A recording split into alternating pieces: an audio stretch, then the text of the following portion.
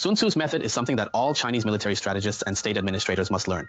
For example, in fact, during the war, we saw that many entrepreneurs, including the leaders of many teams, were learning this thing.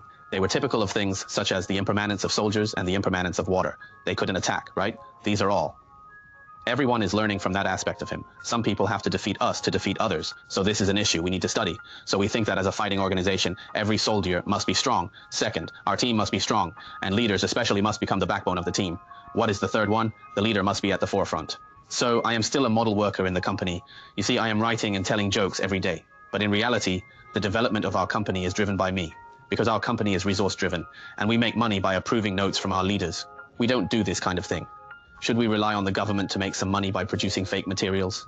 We are not involved in this issue. Therefore, we need to rely on strong product capabilities to develop our operations.